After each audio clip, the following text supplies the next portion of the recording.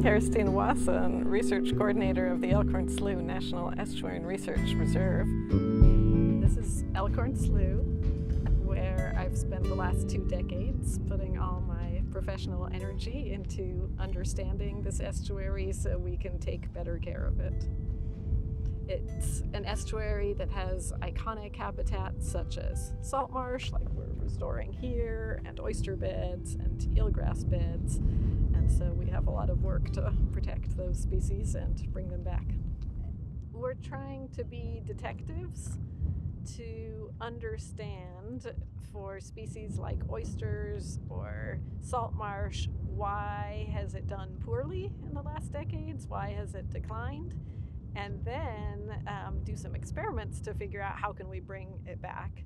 And so my work is, on the one hand, very applied, that we're just trying to improve the health of the estuary, but it's also intellectual puzzles to solve, and that's why the partnerships between the Elkhorn Slough Reserve, where I work, and UCSC are so fruitful, because students can get involved and help us solve these questions.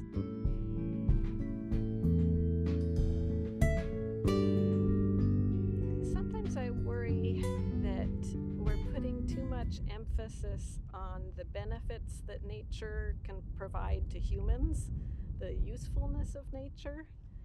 I feel like what motivates me, what motivates many children, is a love of nature.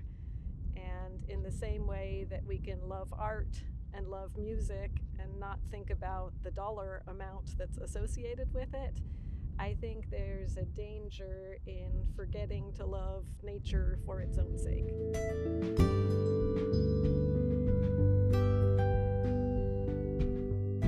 Every long-term monitoring program that we conduct, watching sea otters, sampling the water quality, counting shorebirds, every monitoring program involves local volunteers, and every experiment we set up, such as this one, involves local community members helping us out.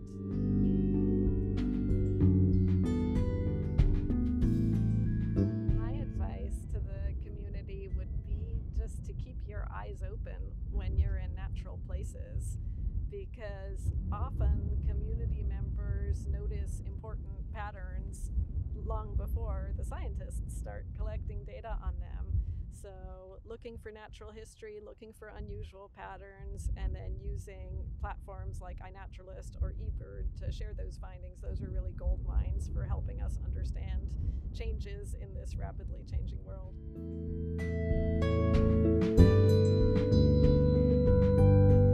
I think for me, doing restoration work is inherently hopeful. We're planting these plants, doing these experiments, trying to build a better tomorrow for these marshes, for the oysters that I work with, and that is hopeful work.